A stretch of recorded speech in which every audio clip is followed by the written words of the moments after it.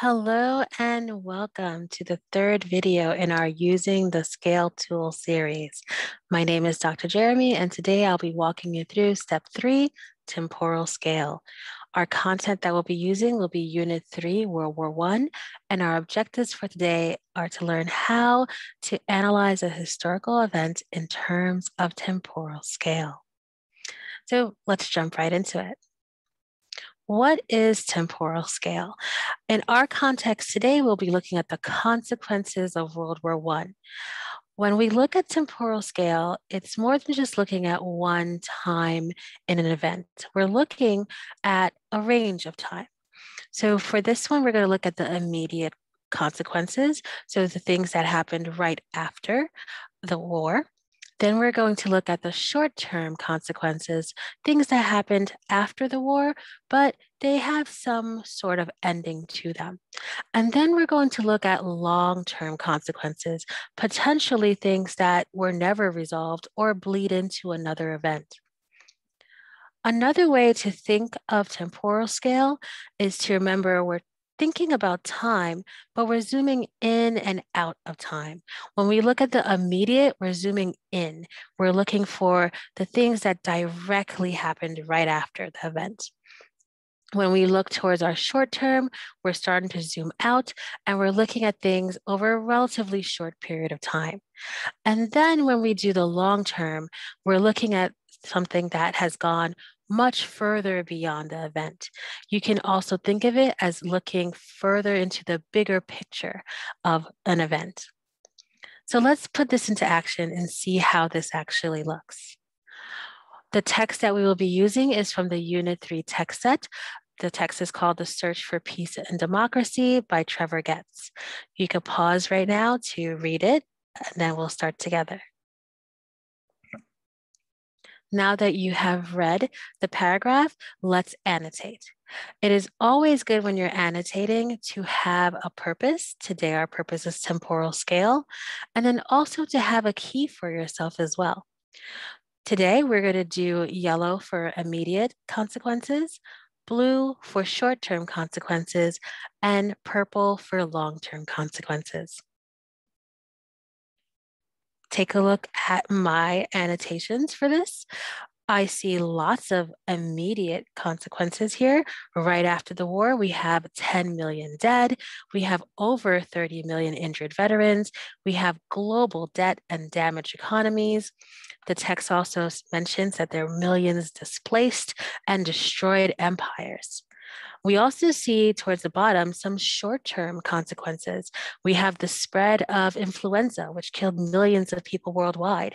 And we know from our study of World War I that though the influenza started in the war itself, it goes on after and won't end until 1920. And global debt and damaged economies also tend to go on beyond the immediate. So you could have also highlighted that in blue if you had done this already, because we also know that during the 1920s and 30s, many of the countries long after the war were still struggling with their economies. Let's look at the next paragraph together.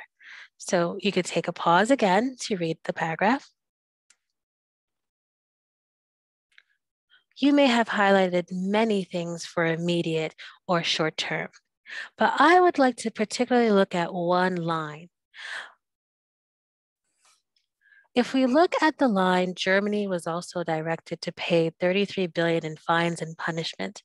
This may seem as an immediate consequence to the war, which it was. Germany in the Treaty of Versailles, as mentioned above, will lose land and they would be fined to pay 33 billion in punishment.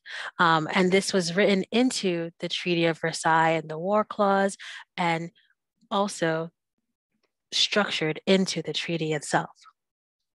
However, as I think about that line, there are further consequences. If we look at it, potentially this line is a short-term consequence, because even after the war, long into the 20s and 30s, we see that Germany's loss of land and their fines are going to lead to hyperinflation and economic depression. And so if you highlighted this line in blue, absolutely correct, because there are longer consequences to this line. But then I also think it could definitely be considered a long-term cause. So if you look at this consequence, we see that Germany's loss of land and the fine, which would lead to economic depression, which we mentioned in short term, will also lead to national disillusionment and eventually could be one of the causes for the rise of Hitler and the Nazi Party, which is a very big picture, long-term consequence. So if you highlighted this in yellow, blue, or purple, all of this is correct. But remember, when you're looking at things in terms of temporal scale, it is about how you use your evidence to justify how you are looking at this event. So if you use it as purple, definitely write down that it is a long-term consequence, but tell us why it is a long-term consequence. This is my finished chart. Once again, I'm keeping this as an immediate, but it could be in any way. And many of these as well could be different. So for instance, the Treaty of Versailles could be considered a short-term or even a long-term, depending on how you viewed it. It's all about your justification and your reasoning. Once we are done with our annotations, the next step is to definitely put things down. So in our chart that we had seen before, we would write down our immediate consequences, things that happened right after.